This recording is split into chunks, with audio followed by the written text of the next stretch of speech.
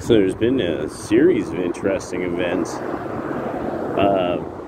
Okay, so for one, now there's going to be, okay, so America is trying to tell Saudi Arabia, please don't participate with the BRICS oil trade in local currencies. So that's one of the things I'm like, okay, so, you know, I mean, you were expecting something like this, but I wasn't expecting it, not exactly this heavy-handed, you know, like do this, you know. But then there's Russia and other OPEC plus, BRICS plus nations.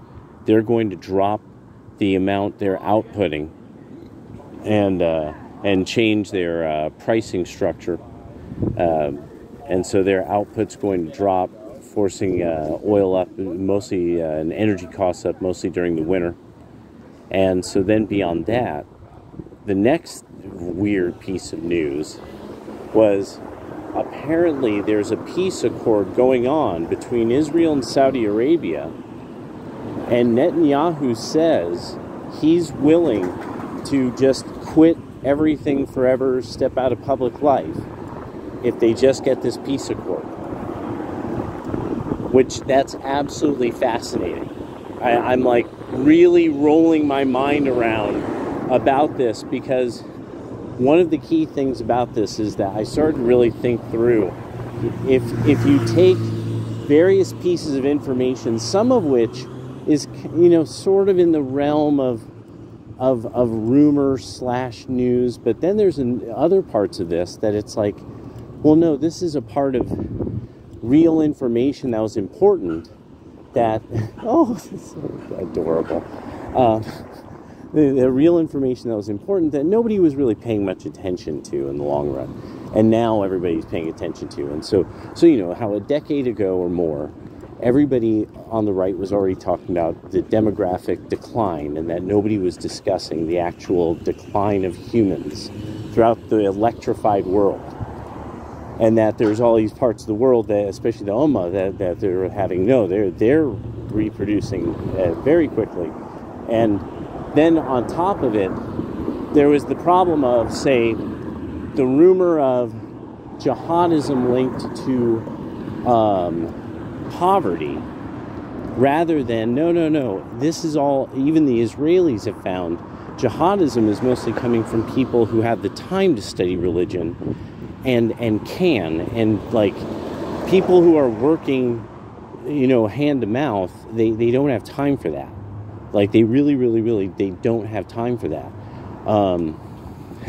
This is why, with people doing the 9 to 5, from like the starting in the 30s and then culminating, you know, and like kind of epitomized in like the idea of the 50s through the 60s, middle class living.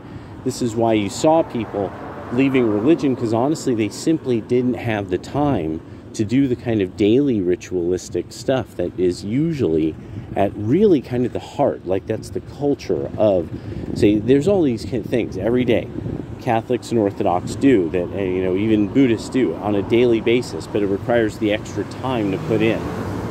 So it's not the middle, so the middle class will re-embrace religion as this kind of thing that they really have to study to be their kind of people, and this and that. And that's how they would get them. That's how they would get these guys to do these horrible things.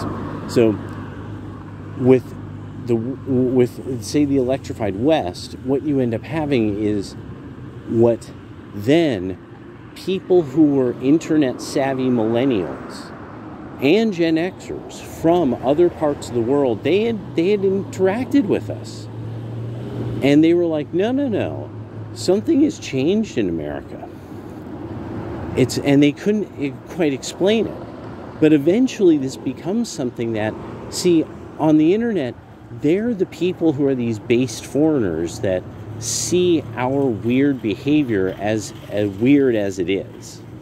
And when our weirdos are being weird, they're like, look at weirdo, you know. And so now, that's like, think of all the BRICS nations, when they see us online, when they see Tumblristas online, they're like, look at Tumblrista. They don't have a problem with this idea, like mocking them because they're dumb.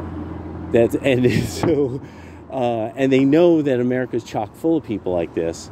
So there's this thing of that bricks makes sense if you are an internet savvy, like if your culture believes in having relationships across generations of mentoring somebody, but there's stuff only the young are going to know about the young.